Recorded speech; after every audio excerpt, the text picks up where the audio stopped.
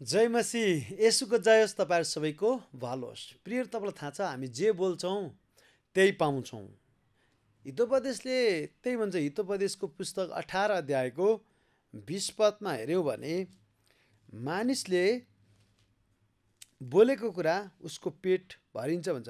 आफ्नो मुखको फलले मानिसको पेट भरिएको हुन्छ, त्यसका ओठहरूद्वारा हुने फलले त्यो सन्तुष्ट हुन्छ। एउटा ठुलो रहस्य के हो भने हाम्रो बोलीमा जीवन र मृत्यु, आशिष श्राप, एकदमै ठुलो शक्ति हाम्रै जिब्रोमा परमेश्वरले हालिदिनु भएको छ। त्यस कारणले हितोपदेशले यतिसम्म पनि भन्छ कि तेरो वचनले त फसिस। किन फसिस त भन्दा जे बोल्छौँ लास्टमा त्यही हामीले चाख्नै पर्छ, त्यो खानै पर्छ, त्यो अनुभव गर्नै पर्छ, त्यही पेटमा पर्छ भनिसक्यो। त्यसले गर्दाखेरि हामी बोल्ने कुरामा बढी होसियार हुनुपर्छ। वचनले भनिसक्यो यहाँ प्रियहरू, मुखको फलले मानिसको पेट भरिएको हुन्छ। त्यस कारणले सबैभन्दा बुद्धिमानी हुनु के हो? आफ्नो बोली र आफ्नो जिब्रोलाई धेरै होसियार गरौँ। नराम्रो बोल्नु भने नराम्रो पाउनुहुन्छ, राम्रो बोल्नु भने राम्रो कुरा आइपर्छ। हालेलुया। त्यस कारणले हाम्रो बोलीमा के हुन्छ? एउटा ठुलो शक्ति लुकेको हुन्छ। बोल्नुहोस्। अब हामीले यस्तै कुराहरू हेऱ्यौँ भने हितोपदेश 12को 14मा पनि त्यो कुरा पाउँछौँ हामी। 12 अध्यायको 14मा यस्तो लेखिएको छ, मानिस आफ्ना ओठको फलद्वारा नै असल थोकले भरिपूर्ण हुन्छ। असल थोकले भरिपूर्ण हुन्छ। तपाईँको घरमा असल थोकले भरिपूर्ण भएको चाहनुहुन्छ भने तपाईँले के गर्नुपर्ने हुन्छ? असल बोली नै आफ्नो घर भर्नुपर्छ। असल बोलेको बोले, बोलेको बोले, बोलेको बोले, तर असलै थोक आउँछ। जे पाए त्यही बोल्नुभयो भने खराब थोकले घर भरिन्छ। झगडा, कलह, कुटाइ, पिटाइ, एकदमै नराम्रो कुरा हुनुको कारण एउटा के छ भने बोली नै हो। नराम्रो बोल्नु भने नराम्रोको आइपर्छ। त्यसैले मैले धेरैचोटि अनुभव गरेको छु, जब हामी नराम्रो बोल्छौँ नराम्रो कुरा आइपर्छ, जब हामी आशिष बोल्छौँ आशिष आइपर्छ, श्राप बोल्छौँ श्राप आइपर्छ। झन् त हामी नयाँ गरी जन्मेका मान्छेको झन् बढी शक्ति हुन्छ। परमेश्वरको स्वरूपमा, उहाँको प्रतिरूपमा बनेका मानिसहरू है। त्यसले गर्दा यो कुरा हामी चाहिँ नबिर्सौँ। हितोपदेशकै 13को 2 र 3ले भन्छ, मानिसका आफ्ना ओठको फलद्वारा नै असल थोकको भोग गर्छ, तर बेइमानीले हिंसा लालसा हुन्छ। 3मा, आफ्ना ओठको रखवाली गर्नेले आफ्नै जीवन सुरक्षित पार्छ, तर असावधान वचनले मान्छेलाई के गर्छ? बोलीले सर्वनाश ल्याउँछ। असावधान वचनले के गर्दो रहेछ? सर्वनाश ल्याउँछ, बर्बाद ल्याउँछ। त्यस कारण ओठको फलद्वारा हामी के हुन्छौँ? भरिभरा हुन्छौँ। वाह! त्यही भएर असल थोक उपभोग गर्न चाहनुहुन्छ भने असल थोक मुखबाट बोल्नुपर्छ, आवाज निस्किनुपर्छ। तपाईँको समस्याले तपाईँको आवाज सुन्नु जरुरी छ। समस्याको आवाज तपाईँले सुनेर टेन्सन हुने होइन, तर तपाईँको समस्याले वचनसहितको परमेश्वरको जिउँदो वचन बोली बोल्नु जरुरी छ। एकजनाले यसरी भन्छन्, परमेश्वरले वचन दिनुभयो, परमेश्वर बोल्नुभयो, लेखियो ताकि फेरि बोल्नलाई। हामीलाई किन दियो? पढ्न, मनन गर्न, घोषणा गर्न, बोल्न, पालन गर्न र आशिषित हुनको लागि यो वचन दियो। जब हामी वचनलाई चाहिँ पालन गर्छौँ, मनन गर्छौँ, वचनलाई घोषणा गर्छौँ, वचनलाई स्थान दिन्छौँ, अनि वचनले साँच्चै नै ठुलो नतिजा ल्याउँछ। उस्तै परे पवित्र आत्माले भरिएर, विश्वासले भरिएर जब हामी परमेश्वरको वचन बोल्छौँ नि, यसले नतिजा त परमेश्वरको जस्तै ल्याउँछ। परमेश्वरले संसार बनाउनु भयो बोलेर, विश्वास गर्नुभयो, बोल्नुभयो। दोस्रो कोरिन्थी 4:13ले पनि त्यही भन्छ, हामी पनि विश्वास गर्छौँ, बोल्छौँ, अनि परमेश्वरको जस्तै नतिजा हामी पाउँछौँ। एफिसी 5:1ले पनि भन्छ, परमेश्वरको देखासिकी गर्छौँ। के कुरामा? हरेक कुरामा, प्रेम गर्ने कुरामा, क्षमा दिने कुरामा, अनि बोल्ने कुरामा पनि, पवित्र हुने कुरामा पनि, हरेक कुरामा हामी परमेश्वरको देखासिकी गर्छौँ। त्यसरी नै अनि हामीले जे बोल्यौँ त्यसकै फल हामीले खानुपर्ने हुन्छ है। हालेलुया। अनि अर्को ठाउँमा के पनि लेखिएको छ भने मेरो मुखमा पाले राखिदिनुहोस् भनेर दाउदले भन्छन्। भन्छन् 141:3 मेरो ओठको हडखबाली गरिदिनुहोस्, मेरो मुखमा पाले लगाइदिनुहोस्, ताकि जे पाइ त्यही बोल्न नसकौँ, जे पाइ त्यही बोलेर मेरो जीवन मेरो सबै कुरा बर्बाद नहोस्। किनभने बोलीले गर्दा, बोली त आगो हो भन्छ नि त, आगो हो, बोली विष हो, यसले डराउन सक्छ। एउटा सानो सलाइको काँटीको पावर, याकुबको पुस्तकले भन्छ, एउटा सलाइको काँटीको पावरको बारेमा भन्छन्। एउटा सानो काँटीले जङ्गल स्वाहा बनाइदिन्छ भने हाम्रो बोलीले पनि हाम्रो जीवनलाई बर्बाद गर्न सक्छ। है, नम्र वचनले फेरि जीवन निर्माण पनि हुन सक्छ। है, याकुब 3:1-12 हेऱ्यौँ भने कति मिठो छ यो बाणी। यो बोल्न पनि आशिषित छ। हेर्नुहोस् त, भाइयो तिमीहरूमध्ये धेरैजना शिक्षक नहौ, किनकि तिमीहरू जान्दछौ हामी शिक्षा दिनेहरूको न्याय अझ कठोर रूपले हुनेछ, किनकि हामी सबै धेरै भुल गर्छौँ। जुन मानिसले आफूले बोल्ने कुरामा भुल गर्दैन त्यसले आफ्ना सारा शरीरमा पनि लगम लगाउन सक्छ। त्यो सिद्ध मानिस बोल्छ। जो बोल्ने कुरामा जे पाइ त्यही बोल्दैन, किनभने जहाँ धेरै बोल्छौ नि त्यहाँ पापको अभाव हुँदैन। धेरै पाप हुन्छ, धेरै बोल्ने मान्छे धेरै पाप हुन्छ। अनि हाम्रो बोलीको पनि के हुन्छ, लेखा दिनुपर्छ। मत्ती 12:34-37 हेऱ्यौँ भने हाम्रो वचनले, हाम्रो बोलीले हामी निर्दोष ठहरिन्छौँ, हाम्रो वचनले, हाम्रो बोलीले हामी दोषी ठहरिन्छौँ। अर्को भाषामा हाम्रो बोलीले हामीलाई स्वर्ग लान पनि सक्छ भने हाम्रो बोलीले हामीलाई कहाँ लान सक्छ, नरकमा लान पनि सक्छ। त्यसकारण हाम्रो बोलीमा यति ठुलो शक्ति लुकेको हुन्छ। त्यसकारण जे पाए त्यही नबोलौँ, त्यही फल खानुपर्ने हुन्छ। हालेलुया, फल खानुपर्ने हुन्छ, न्याय हुन्छ। अन्तको दिनमा लेखा दिनुपर्छ तपाईँ र मेरो बोलीको। हालेलुया। अनि यहाँ 3 पदले भन्छ, यदि घोडाहरूलाई बसमा राख्नलाई तिमीहरूको मुखमा लगम लगायौँ भने तिनीहरूलाई सारा शरीरलाई जता मन लाग्यो त्यतै लान सक्छौँ। हेर त, जहाजहरू जो तेज हावाले चल्छन् ती ठुला ठुला भए तापनि एउटा सानो पतवारद्वारा, कर्णद्वारले आफ्नो इच्छा अनुसार जता मन लाग्यो त्यतै लान्छ। 5 पद, त्यस्तै जिब्रो पनि एउटा सानो अङ्ग भएर ठुला ठुला कुराको अभिमान गर्छ। हेर, एउटा सानो आगोको झेल्कोले ठुलो वन पनि स्वाहा पार्दछ। जिब्रो पनि आगो नै हो, यो शरीरका अङ्गहरूमध्ये अधर्मको एउटा दुनियाँ नै हो। यसले सारा शरीरलाई दूषित पार्दछ र जीवनको सारा कर्ममा नै आगो सल्काइदिन्छ र नरकको आगोमा जल्छ। जिब्रो पनि आगो नै हो, यसले के गर्छ, जिन्दगी डढाइदिन्छ, आशिषहरू डढाइदिन्छ। आगोको झेल्काले वन स्वाहा पारे जस्तै तपाईँ र मेरो बोलीले हाम्रो जिन्दगी स्वाहा पार्न सक्छ। त्यसैले होसियार हौँ हाम्रो बोलीमा, हाम्रो हरेक कुरामा चाहिँ एकदमै हामी बोल्ने कुरामा चाहिँ बढी हामी ध्यान दिनुपर्ने हुन्छ। हालेलुया। हाम्रो बोली तरबार हो, हाम्रो बोली आगो हो, हाम्रो बोली चाहिँ विष हो, डेन्जर हो, बर्बाद बनाउँछ। जोगाउनुहोस् आफ्नो जीवनलाई। मूर्खको बोलीले आफैमाथि लठी आइपर्छ अरे, लाठो। बोलीले नै मान्छे कति राम्रो हुन्छ, बोलीले नै मान्छे दुश्मन हुन्छ। त्यसका बोल्ने कुरामा हामी निकै होसियार हुनुपर्छ। बुद्धिमानले आफ्नो बुद्धिमानको बोलीले निको पार्छ। शुभ समाचार सुनाइले, शुभ समाचार बोल्नाले, असर कुरा बोल्नाले अरू मान्छे निको हुन्छन्, अरू मान्छे चाहिँ चङ्गाई हुन्छ, छुटकारा हुन्छ, आशिष आउँछ, आफू पनि निको हुन्छ। बुद्धिमानको बोलीले निको पार्छ, तर मूर्खको बोलीले के गर्छ, झन् बर्बाद बनाउँछ, सर्वनाश ल्याउँछ, आगो सल्काइदिन्छ, नरक बनाउँछ। 7, हरेक किसिमको पशु, घसलिने जन्तु, समुद्रका जीवलाई तहलाउन सकिन्छ, तर मानिसबाट नै तह लगाइन्छ। तर जिब्रोलाई कुन मानिसले तहलाउन सक्दैन। घातक विषले भरिएको यो चञ्चल के हो, दुष्ट हो। ओ दुष्ट टाढा जानु पर्दैन, तपाईँकै जिब्रोमा छ, तपाईँको नजिक छ। हरेक समस्या पनि तपाईँको नाकभन्दा तल 1 इन्ची तल तपाईँको समस्या त्यहीँ छ, 1 इन्ची तल समाधान पनि छ। हालेलुया। हामी समस्याका पहाडहरूलाई हटाउन पनि सक्छौँ, हामी समस्याका पहाडहरू बोलाउन पनि सक्छौँ। हामी, हाम्रो जिब्रो ठुलो शक्ति बोकेको परमेश्वरबाटको एउटा वरदानै हो, तर राम्रो कामको लागि हो, तर मान्छेले नराम्रो काममा पनि चलाइराखेको पाउँछौँ। हालेलुया। तर यस कारणले हामीले एकदम राम्रो कुरामा चलाऊँ, अनि जसले गर्दा के होस्, अरूको जीवन बनोस्।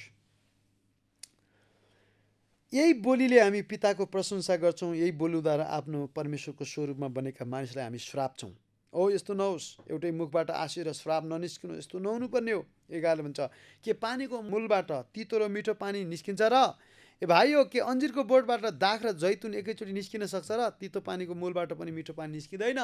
एउटै मुखबाट श्राप, एउटै मुखबाट आशिष, जीवन मृत्यु एउटै निकालौँ। जीवन निकालौँ, आशिष निकालौँ, भलाइ निकालौँ।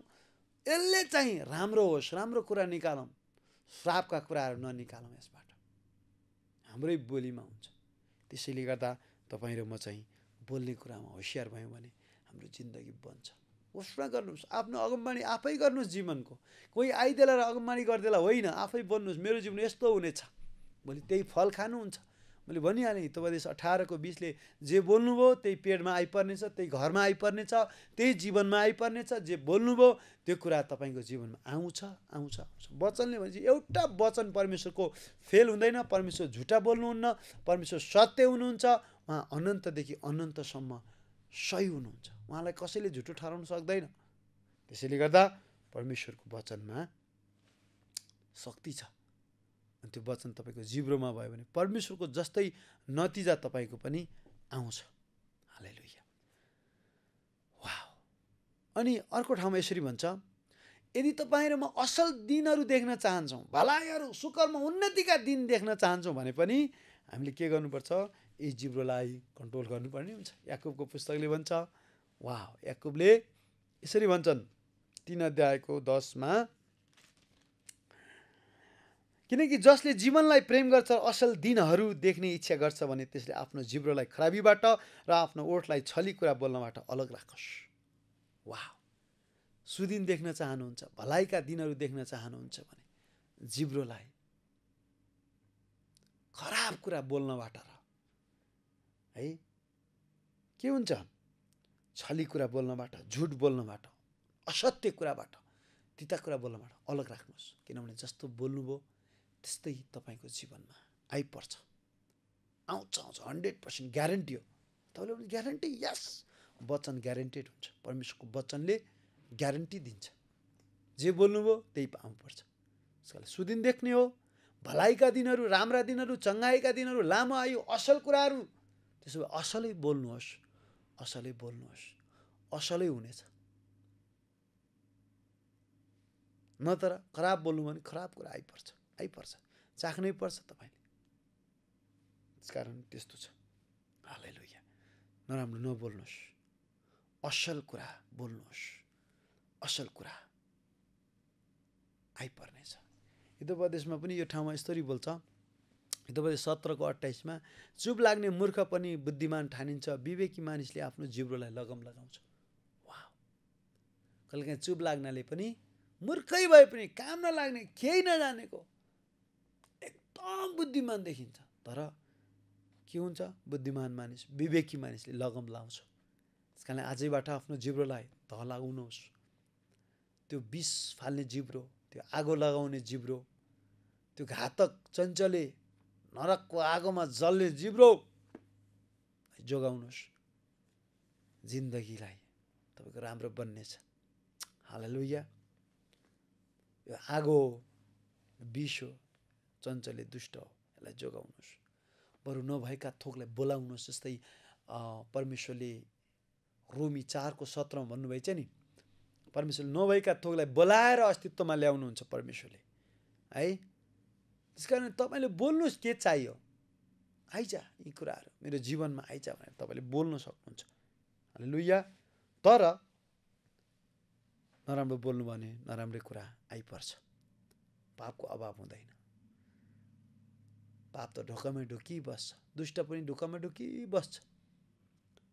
भजन सङ्ग्रहमा 39:1ले भन्छ, जबसम्म दुष्टहरू मेरो नजिक हुन्छन् तब म चुप लाग्नुपर्ने हुन्छ। किनभने दुष्टले कसरी दुष्टता गर्ने होला, झगडा गराइदिने होला, नराम्रो बोलीको खोजीमा छ। कसले नराम्रो बोल्छ र त्यसको जीवन खत्तम बनाउने भनेर दुष्ट कुरिबसेको छ। त्यो भएर यति बेला मेरो जिब्रो चुप लाग्छु।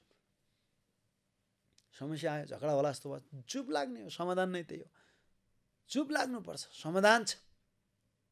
धेरै बोलेर समाधान हुँदैन। चुप लाग्नु बुद्धिमानी हो। अयुबको जिन्दगीमा धेरै वज्रपात आइपर्यो, तर अयुबले कहिले पनि बोलेर पाप गरेनन्, कहिले पनि परमेश्वरलाई दोष दिएनन्। अयुबले उनले एकदम परमेश्वरलाई महिमा दिए। उनको सबै अर्बपति मान्छे जिरोपति नै भएका थिए।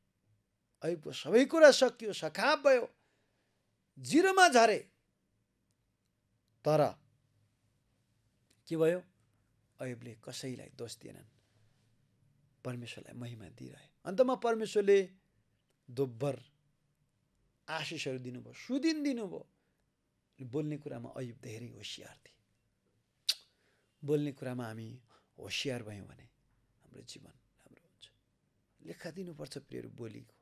त्यसैले जे पाए त्यही नबोलौँ। एकचोटि इजरायलहरूले गनगन गरे अनि परमेश्वरले हेऱ्यौँ भने गन्ती 14:28 हेऱ्यौँ भने जे बोलेका थिए त्यही कुरा ल्याइ पर्छौँ।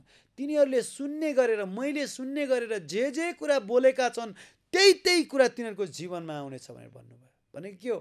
म मर्छु भन्यो भने त्यो मर्यो, म बाँच्छु भन्यो भने बाँच्यो, हामी सक्छौँ भन्यो भने सक्ने भयो है। म सक्दिनँ भन्यो भने सक्दिनँ भन्यो। त्यस कारणले म सक्छु, म गर्छु, म सक्ने भएको छु, म परमेश्वरको स्वरूपमा बनेको छु, मेरो लागि असम्भव केही छैन। प्रभुले मलाई धेरै माया गर्नुहुन्छ, मेरो लागि असम्भव केही छैन। हालेलुया, म सक्छु, म गर्छु। परमप्रभु मेरो साथमा हुनुहुन्छ, म भित्र हुने संसारमा हुने भन्दा महान हुनुहुन्छ। समस्याहरू खुट्टा मुनि, रोगहरू खुट्टा मुनि, शैतान खुट्टा मुनि भने तपाईँ र म बोलेको असल कुराहरू बोलौँ।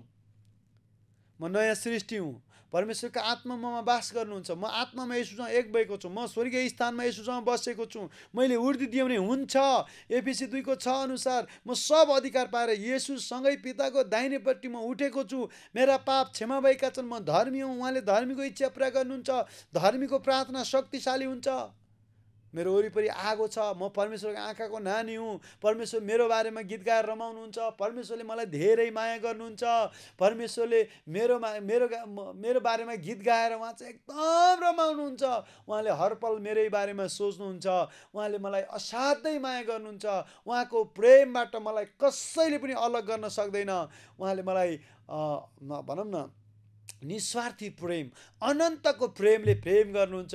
म प्रेम गरिएको छु, म आशिषले भरिएको छु, मैले आत्मिक आशिषले भरिएको छु, जीवन र भक्तिको लागि चाहिने सबै कुरा पाएको छु, परमेश्वर मेरो साथमा हुनुहुन्छ भनेर तपाईँ मैले के गर्नुपर्ने हुन्छ?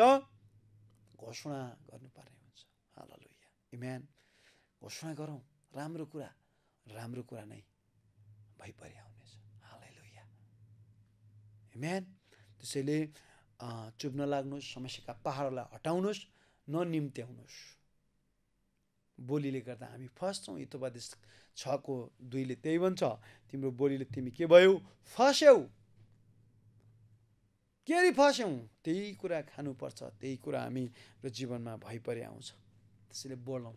परमेश्वरले अगमबाणी बोल भन्नुभयो इजकियललाई, इजकियल 37 अध्यायमा, ए मानिसको छोरो, बोल यी हड्डीहरूलाई जीवित हुनको लागि, बोल यी समस्याका पहाडहरूलाई मासु आइजा, नसा आइजा, सास आइजा, सिपाही भइजा। नभएका थोकलाई परमेश्वर बोल्न सिकाउनु भयो इजकियललाई। अब्राहमले पनि आफ्नो मरेतुल्य भइसकेको शरीर, साराको कोख बाँझो भएको बुझेर पनि उनी विश्वासमा कमजोर भएनन्, तर परमेश्वरलाई महिमा दिइरहे। परमेश्वर सक्नुहुन्छ, परमेश्वर जिउँदो हुनुहुन्छ भनेर परमेश्वरलाई उनले महिमा दिइरहे। त्यसैले महिमा दिने काम गरौँ, असल कुरा बोलौँ, असल कुरा घोषणा गरौँ, अनि असल कुरा हाम्रो जीवनमा आइपर्नेछ। नराम्रो कुरा नबोलौँ हामी। हालेलुया। त्यसैले राम्रो कुरा बोल्नुहोस्, राम्रो कुरा उपभोग गर्नुहुनेछ। यीशु जिउँदो हुनुहुन्छ। स्वर्गदूतहरूले तपाईँको बोली पुरा गर्नको लागि सुनिरहेका हुन्छन्। हिब्रू 1:14 ती सबै स्वर्गदूतहरू के हुन्छन्? हाम्रो सेवाको लागि खटिएका हुन्छन्। मत्ती 18:10 पनि तिनीहरू हामीलाई स्वर्गबाट आउजाउ भइरहन्छ हाम्रो जीवनमा, हाम्रो हेरचाह गर्ने होइन, हामीलाई आर्थिक ल्याउने, हरेक कुरा गर्ने स्वर्गदूतहरू हुन्छन्। तिनीहरूले हाम्रो बोली सुन्छन्। एकातिर भूतले पनि सुन्छ, अर्कोतिर मान्छेले सुन्छ, अर्कोतिर चाहिँ हाम्रो आवाज खालि आवाज नभएर जीवन पनि हो, मृत्यु पनि हो बोली। त्यसैले राम्रो बोल्नुहोस्, राम्रो कुरा तपाईँले जीवनमा उपभोग गर्नुहुनेछ। नराम्रो बोल्नु भने नराम्रो आइपर्नेछ। आमेन। त्यसैले राम्रो बोल्नुहोस् भनेर म बताउन चाहन्छु। येशूको नाममा Amen.